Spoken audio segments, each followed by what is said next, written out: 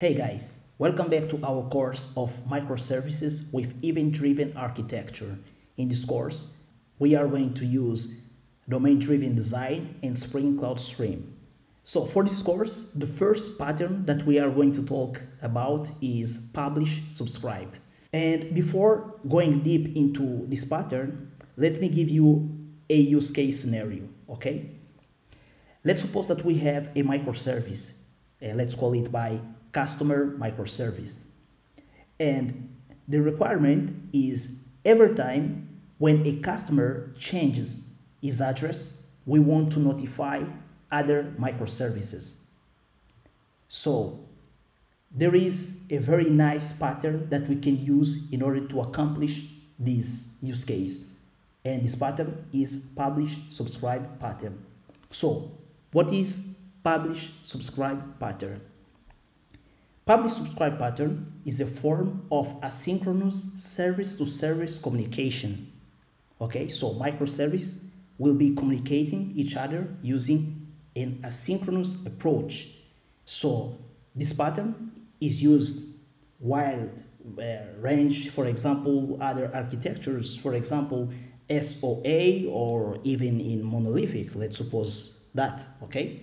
So in publish subscribe, we have in one side a publisher, the one who sends or who produces the message, and the other side we have the subscriber, the one who consumes or subscribes to a message, okay? And we have the channel, which is, for example, in our case, a messaging middleware system. This is the place that the publisher sends the message. Okay, so the publisher sends the message to a messaging middleware system, which is a channel, and the subscribers, they subscribe or they consume from this middleware messaging channel.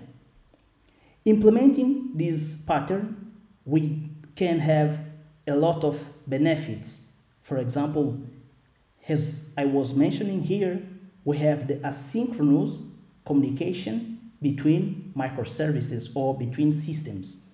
And also, this is very nice pattern to implement or develop event-driven architectures. For example, event-driven microservices.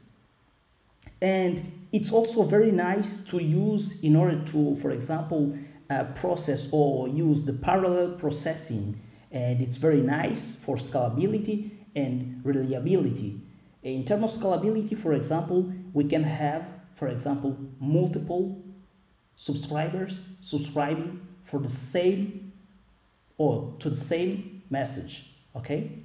And another thing also very nice about the publish subscribe is that we can, for example, subscribe or process a message later. For example, process a message whenever the subscribes want, and we can use, for example, a scheduler job or something like that. So it's very nice because the publisher can produce message right now and the subscriber can consume or process the message very later on. So in order to implement this pattern, we need to understand or have basic or advanced knowledge of a middleware messaging system, and we are going to talk about some of them later. And also I want to tell you that this pattern will not solve all your problems related to asynchronous communication. Okay, so you have to decide if you want to follow this pattern, for example, event-driven solutions or architecture. With very you have to be very careful before implementing them. So before going further, I would like to give you another pattern that you can make. For example, some people, they get confused because they understand that when we have a message, we are talking about publish subscribe, and that's not true. So there are another patterns, for example here, point-to-point pattern. In this case, for example, a big difference between both of them is in point-to-point pattern, the publisher must know the subscriber. And another thing to take in consideration is that the publisher, when a publisher sends a message, Even if we have 2 subscribers, only 1 subscriber will consume or receive the message.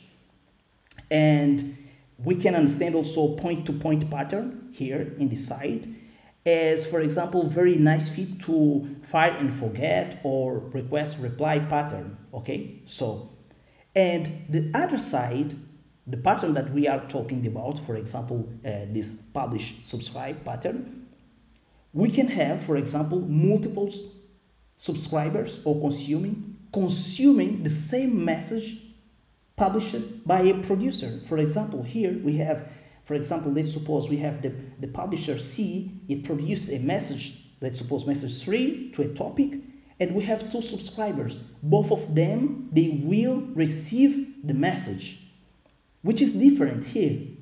In point-to-point, only 1 subscriber will receive the message, okay? And also here, publish subscribe pattern, the producer or the publisher doesn't need to know the consumers or subscribers, okay? This is very nice to give you the introduction of Spring Cloud Stream. So, what is Spring Cloud Stream? Spring Cloud Stream is just another project from Spring ecosystem that allows us to build event-driven microservices, to build applications that communicate with events. And it's very simple because it binds your application to a messaging middleware system. For example, RabbitMQ, Apache Kafka, Kafka Streams, or Google PubSub, and so on. So, in this course, we are going to use the Spring Cloud Stream in order to create our publish subscribe pattern. So, let's go, guys.